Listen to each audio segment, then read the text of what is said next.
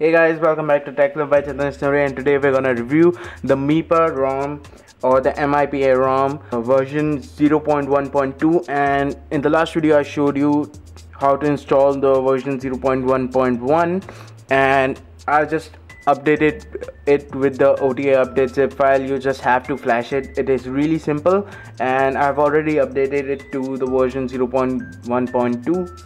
First of all, the ROM is based on the S6 Edge's no-gut firmware, so that is that simple.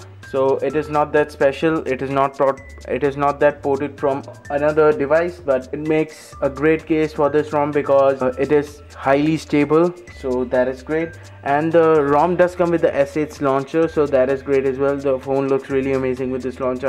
I really don't know why, but I really love this launcher, and it is really simple and all.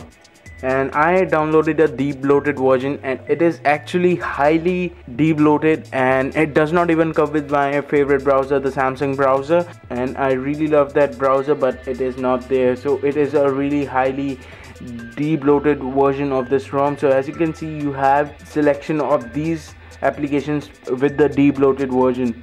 The camera in this ROM is straight away from the S6, and nothing special is over here. And you do need to download more camera modes if you want to use them, and everything is from the whole camera is from the S6, so nothing special over here. And the ROM comes with this palette settings, which is like the ROM control, and it helps you customize your ROM to a greater extent. And you have many different settings over here. You have a custom battery icons, battery bar. This is the battery bar, which shows you the battery right now, and you have the virtual buttons and all. In the status bar you have notification panel as well. Over here you have system settings, phone settings, lock screen and all. So you have many different settings over here, so you can customize your ROM and make it your own according to your needs. So that is a great feature to have. So the VoLTE on this ROM is not working, and as you can see, I'm using the Geo 4G right now. But don't you worry, I have already made a video about how to get VoLTE working on the custom ROMs, and it is for the Galaxy S6 Edge, the Galaxy S6 Edge Plus, the Note 5, and more phones of the Galaxy series. So link to that video will be over here, and it fixes your Geo VoLTE problem over here. So the ROM does not come with the always on display. So let's go into the display settings, and as you can see, there's no always on display option over here. The ROM does not come with the always on display, but the blue light filter works, and it is my favorite feature. You can say it is my favorite feature to use at night, but I think it is a bit too filtery or yellowish for my taste, so I reduce it down. All the advanced features in the settings seem to work. Almost every feature seems to work. So we go into this advanced features. You enable the one-handed mode, it works. Your quick launch works, smart gestures, palm gestures, it all works. So that is a great feature. And let's go into the battery life, and the battery life seems to hold up pretty good. And as you can see, the standby time has been 2 days and 20 hours, and the battery life is reduced to 61% only.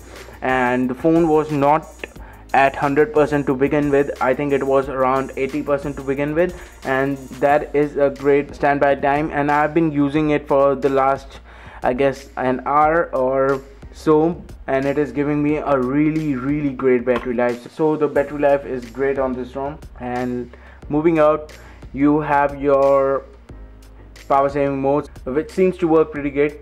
And my favorite feature is the maximum power saving mode. It is just amazing. So I really love the maximum power saving mode, and it seems to work just fine. So that is really great. And moving into the accessibilities, the directional lock does work, and it is really fun way to mess around with your friends and show them that you have a secret lock screen. So that is a really great feature. Moving on to the about device, you have the model number of the Galaxy S6 Edge, and the Android version is 7.0 once again, and that is that with the about device.